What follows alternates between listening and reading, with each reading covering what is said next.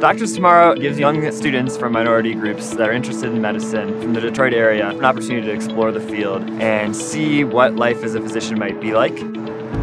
The idea initially stemmed from Dr. Finks, our faculty advisor, and he basically, looking around the OR, saw the lack of diversity and wanted to do something about it. It started out as a means to bring in students from a high-achieving high school that were not necessarily having the exposures that other students were having into the allied health fields. My best experience is definitely my mentors because they are very fun and I can relate to them on every level. It was definitely challenging being a new medical student at the University of Michigan, and I'm still trying to figure things out myself. And another freshman looking up to me was very hard in the beginning, but we ended up learning from each other. I've never really felt like a mentor myself, but I think this program has made me realize that I do have valuable information and insight to give that I didn't even realize that I had myself.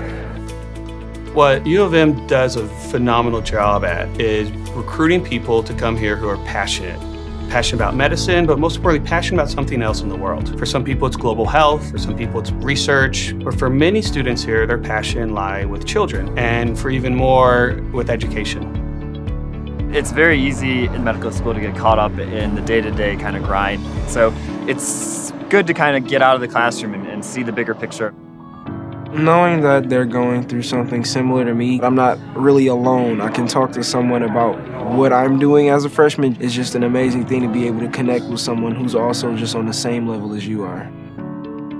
Medical school is hard. Many people need outlets when they're stressed. And for me, Doctors of Tomorrow has been just as much about helping me get through medical school as it has been about helping those students.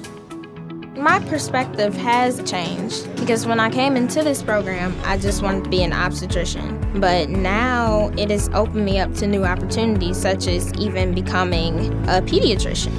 I think everyone leaves with this new energy and this sense of urgency that they see Doctors of Tomorrow as a kind of a social justice issue. We need to change the landscape of physicians. We need to help these students realize their goals. I was having so many mentors come up to me and say, like, this was the most meaningful experience I had. It's going to be huge if we can actually address that disparity. It's something that people have tried to do for years. Entire institutions and entire networks of universities have tried to address, but it's challenging. And so I think that as a medical student, to know that you have an active role in that and to see the future of these high school students from Detroit leading towards the direction of a career in medicine is really exciting.